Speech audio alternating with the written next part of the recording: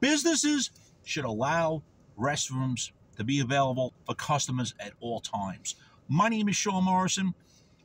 After the pandemic, it seems like most places will say that the restrooms are not available, which is technically against the law, or they will come up with these excuses that the air conditioning is not working, the bathroom's out of order, etc., because they don't want a customer to use their restroom, which is fucking ridiculous. I saw that in the 7-Eleven one time for like 3 weeks in a row that the bathroom was out of order, and ironically it was always out of order every time I was in there. Yeah, okay.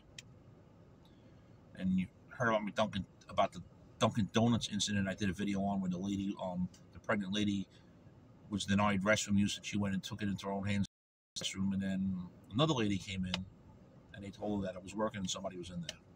Unfucking believable. And I mentioned a couple things on Burger King where it said restrooms were not available, etc. You get the drift. If you're not subscribed to the Sean Morrison YouTube channel, please do so. Everyone else out there that's subscribed, I thank you very much for your continued love, honor, and support. It's greatly appreciated.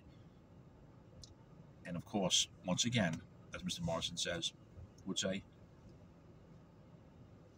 restaurant owners need to allow the restrooms available for customers. Business is open. It's not right. Not right at all. What are you fucking thinking? Shame, shame, shame.